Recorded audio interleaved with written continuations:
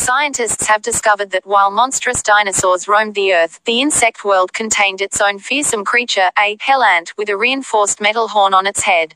The hell ant, known as Linguamyrmex vladi, hunted and defended itself in ways which differ dramatically from modern ants. The insect, which turned up in amber mined in Myanmar, displayed rather terrifying weaponry around its head.